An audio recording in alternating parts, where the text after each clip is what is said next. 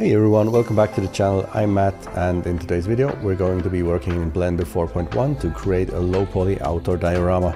This will be a time-lapse video showcasing the entire modeling, texturing and rendering process. This video is sped up 3 times showing the entire process. While there won't be a running commentary, you can always slow down the video and check out the keyboard shortcuts. This video runs 3 times normal speed showing the entire process. While there won't be a running commentary, you can always slow down the video and check out the keyboard shortcuts. This video is designed for those interested in 3D modeling, whether you are a beginner wanting to learn the basics of Blender or an experienced user looking for new ideas. Don't forget to hit the like button and subscribe to get notified of future uploads. Let's start the time lapse now. I hope you like it, and I'll see you in the next one.